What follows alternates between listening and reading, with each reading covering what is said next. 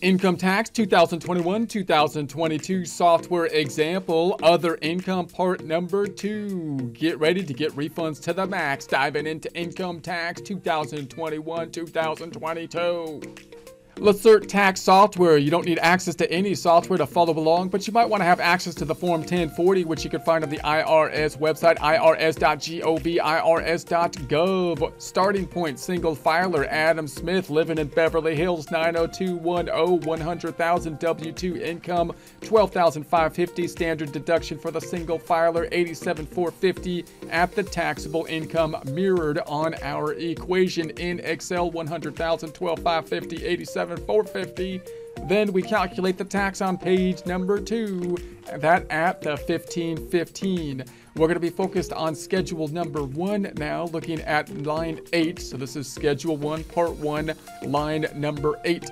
And we were down here at jury duty. We saw some of the other ones up top in a prior presentation. These are usually things that are a little bit more unusual to happen. Jury duty is fairly usual to happen. Usually the dollar amount is inconsequential to the tax for the most part, not the most material thing oftentimes, but you want to make sure that you're reporting it properly so that you make sure that you have everything on your side on our tax return populated in a similar way as the documentation that's going to be provided to the IRS to make sure that things are processed properly. There could be some exceptions too in terms of like how your employer is going to reimburse you. Are they paying you for the jury duty and so on and so forth? But in general, the items that are being paid by the employer reported on the W-2, and the jury duty, if you get information for that, you get the documentation for that, and we want to make sure that we've got the reporting properly done so that it lines up and the tax return processes smoothly.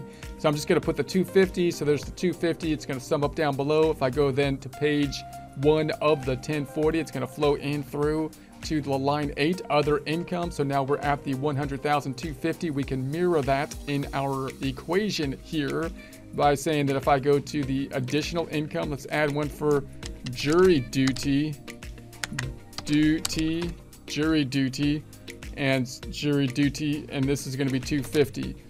And that's what I named my dog, Jury. And then I got to pick up the jury duty every once in a while, you know. In any case, that pulls over to page 1. Page 1 of the 100,000. We're at the 12,550 standard deduction, 87,700 on the taxable income, and that should mirror what we have on our tax return. That's not the tax return. 87,700. Is that what I said it was? 87,700. It is indeed. Page 2, calculating the tax at now the 1575. So 1575, 1575. 15075. So there we have that one. Let's go back on over. Let's run a different scenario, bringing this back to the norm, back to the starting point, jumping on over to the schedule number 1. Then we got the prizes and awards. They can be a little bit confusing in terms of the tax treatment on specific scenarios. So and they're more unusual as well there. So if you have questions about the prizes and award information, then you can start to research there on the Form 1040 instructions. But a lot of these items on line 8 are going to be items that you might receive documentation for, and you're saying, okay, where do I put this information? And if it doesn't fit anywhere else, you might put it here. And if you get a 1099 or something like that, you would think that your first thought is maybe I need to record it basically in income. So I'll go to the next one. Then we've got activity not engaged in for profit. Now this is a fairly common one, or some people could have income, for example, for things that they're not doing to engage in for profit. And it's important to distinguish what that is, because there's pros and cons of reporting something as basically a business, which you might report, say, on a Schedule C, versus something that you might report here as, say, for example, a hobby. So if I was to go to the Schedule C, note, and this often has there's many arguments that are made oftentimes for people that want to report it on the Schedule C. Why would you want to report it on the Schedule C as opposed to a hobby? Well, because then you might get all these deductions. And if you get a bunch of deductions, you could possibly wind up with a loss. And a loss would be good because you might be able to take the loss against other income. The government's going to be skeptical of losses, however, because they're going to think that you're kind of cheating the system. You have a hobby, that you're writing off your losses against other income. So on the other hand, if you don't have any expenses, you would rather record it as a hobby, because then you're not going to pay Social Security and Medicare. So let's take a quick look at this. Let's say I had income and it was wages. Not wages. I got Schedule C income, and let's just say it was 100,000 or 1,000. 1,000. Okay, so then if I go back on over on the 1040, now that 1,000 is flowing through from the Schedule C, so it's going from the Schedule C ultimately on over to the 1040, and it flows into the 1040. But there's other consequences, so this is actually bad, because I'd rather have that 1,000 not reported here if I don't get any deductions, because on page 2, as you can see, I've got this other tax, which is Social Security and Medicare. That's the self-employment tax. So if you just have $1,000, you have no other expenses, then you don't want to report it as Schedule C income subject to self-employment tax, because that would result in more taxes, right? You'd have to pay the self-employment tax. So, but if you had a bunch of expenses related to it, so if I had more expenses, 2,000 of expenses, let's say 3,000 of expenses, now I would like to report it as a Schedule C business, because now I have a loss. So I have a loss, which is then going to pull over to the page 1 of the 1040, and it's going to be a benefit lowering my other income, which is a benefit for taxes. The IRS is skeptical of losses. So there's many businesses that people are into, and it also has to do with whether the IRS thinks the business would be fun or not, right?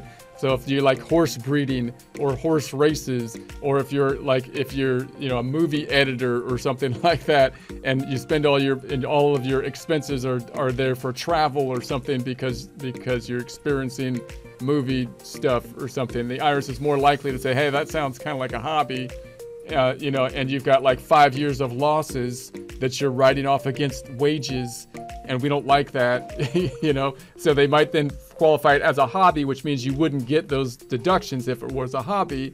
You'd have to record the income, although the income would not be subject to the self-employment.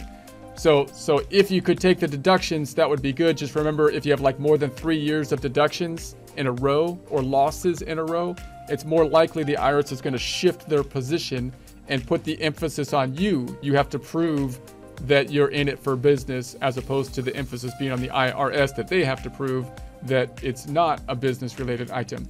Now, if you go back to the 1,000 and you just had the 1,000, then you would rather report it over here. If you didn't have any other expenses, you don't want to report it as income. Then generally you'd rather report it someplace over here, activity engaged in not-for-profit, and I'll put 1,000 there. Bring it on back on over to the home page, so that totals up to 1,000, pulls it up to the 1040. So then there's the 1,000, and that brings up the 101. I don't have anything on page 2 for other taxes, Social Security and Medicare. We can mirror that on our worksheet. I could say, okay, additional income. This is going to be, I'll call it hobby income instead of whatever they called it there, 1,000. And so then there's another one that we can line up in case it comes up. Sums up to 1,000, pulls over to the first page of the 1040 for the 101. We still got the 12,550 standard deduction. That should bring us back to the 15,015, I would assume. So if I go back on over 100,000, 88,450, and the 15,255 would be the tax. Okay, so there's that one.